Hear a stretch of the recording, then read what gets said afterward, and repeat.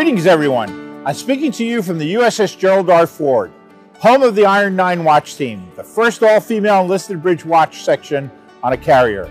And earlier this year, I attended the USS Constitution change of command, where Commander Billy Farrell became the first woman to assume command in the ship's 225-year history. From the American Revolution to the 21st century, the history of our fleet and our nation has been strengthened by the contributions of women serving in our Navy and our Marine Corps. For many years, the contribution of women warriors remained hidden from view, yet their courage and their sacrifice often made the difference between victory and defeat throughout our nation's history. Recognized or unrecognized, they were trailblazers.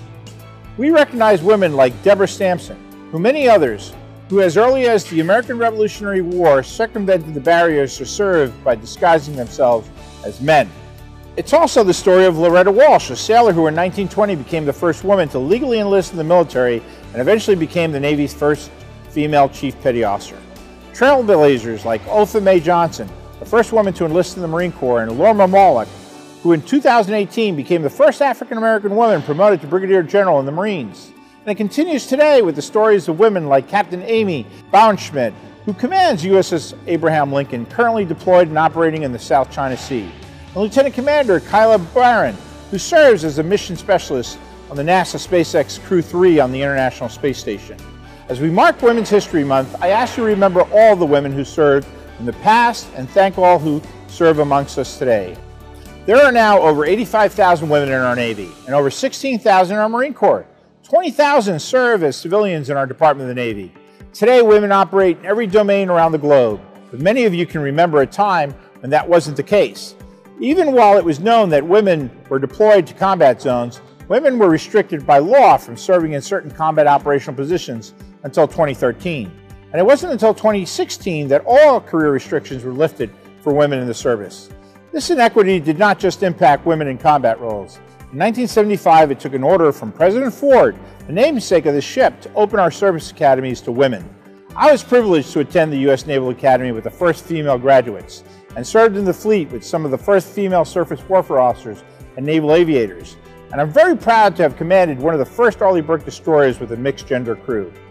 For decades, these women were held back by others, arguing that changes would weaken our force and detract from the mission. And unfortunately, at times today, we still hear from some of those same negative voices. But time and time again, those voices are proven wrong. Throughout my career, and today as your secretary, I have seen firsthand what you all know. From the E-ring to the air wing, and from the deck plate to the battleground, with women in our ranks, our force is stronger today than it's ever been. But our work is unfinished.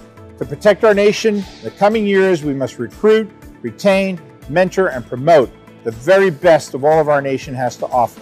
Together, we must continue building a more inclusive force, defined by a warfighting culture built on leadership, dignity, and respect that welcomes and encourages the service of everyone who is able and willing to serve.